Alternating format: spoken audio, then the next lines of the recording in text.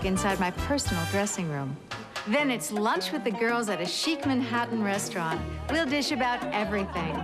Men, aging, our beauty secrets, and more. The Youthful Essence.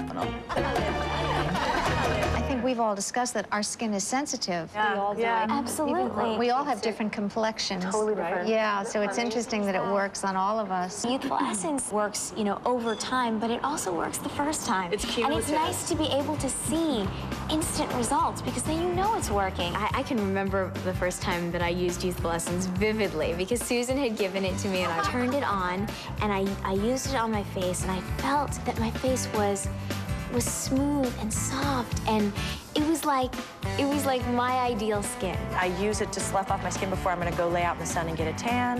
When I get ashy in the winter, on my legs, definitely, my arms, my elbows. It works everywhere.